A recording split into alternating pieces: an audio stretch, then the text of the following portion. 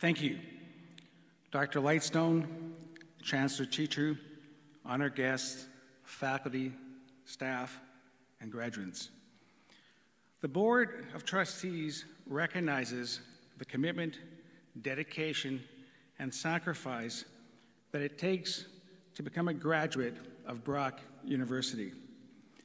We take great pride in your achievements and share with you and your family in the celebration of your success. As part of this celebration, the Board of Trustees created a unique award in order to pay a tribute to the outstanding achievements and contributions of graduating students. During this spring convocation, the Board of Trustees' Spirit of Brock Medal will be awarded to an undergraduate and graduate student who best exemplify the spirit of Sir Isaac Brock. Students who demonstrate any one or more of the qualities of leadership, courage, innovation, inspiration, and community involvement have been recommended to receive the award by their respective faculty dean. Today, I have the honor to present the Board of Trustees' Spirit of Brock Medal to Regan Fitzgerald. Regan, please come forward to receive your award.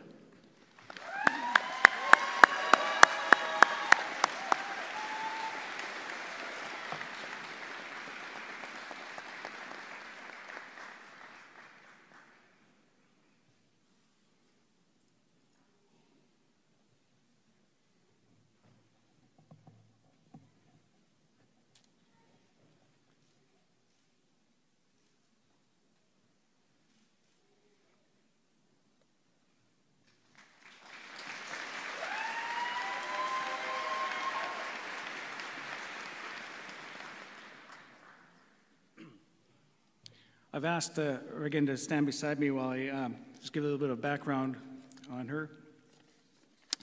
So Regan is very involved on campus activities. She held the position of Vice President of Internal Affairs on the Graduate Business Council. She led the charity committee for the Goodman NBA Games team, raising thousands of dollars for various charities, and was co-op student mentor. She has also been the recipient of numerous awards, including Co-op Student of the Year, the Jane M. Clausman Women in Business Scholarship, the first Goodman student to be awarded a Graduate Teaching Assistant Award, and was selected to attend the Beta Gamma Sigma Honor Society Global Leadership event in Florida.